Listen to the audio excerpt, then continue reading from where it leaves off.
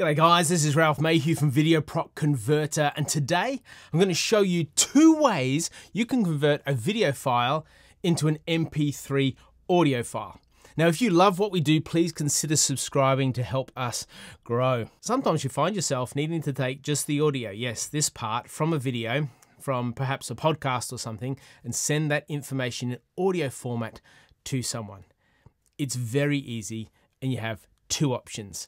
Let's go. Both options are accessed by the menu panel. You go to video, and once this is opened up, you import your file. You can do that by dragging and dropping. Once you've dragged and dropped, your best option is to go down to this toolbar here to music. You click on music, you select MP3, and if you double click on that, it gives you the opportunity to go to high quality. You select high quality, we go done, and you're ready to go.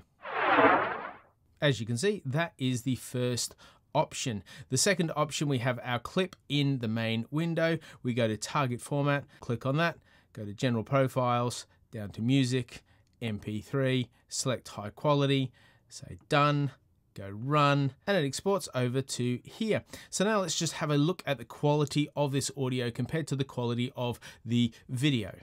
Aperture refers to the opening in your camera lens that controls the amount of light entering the camera. It's like the pupil of your eye, expanding and contracting to adjust the amount of light reaching the sensor or the film. Now, aperture is measured in f-numbers or f-stops, such as f2.8 or f5.6, and so on. The lower the f-number, the larger the aperture, and the more light enters the camera. Conversely, higher f-numbers mean smaller apertures and less. See, it's that easy and it's that quick, and we would love to hear what video projects you would benefit from converting your video into MP3 files for ease of use. So don't forget to subscribe, like this video, and we will see you in the next one. Thanks for watching. Bye.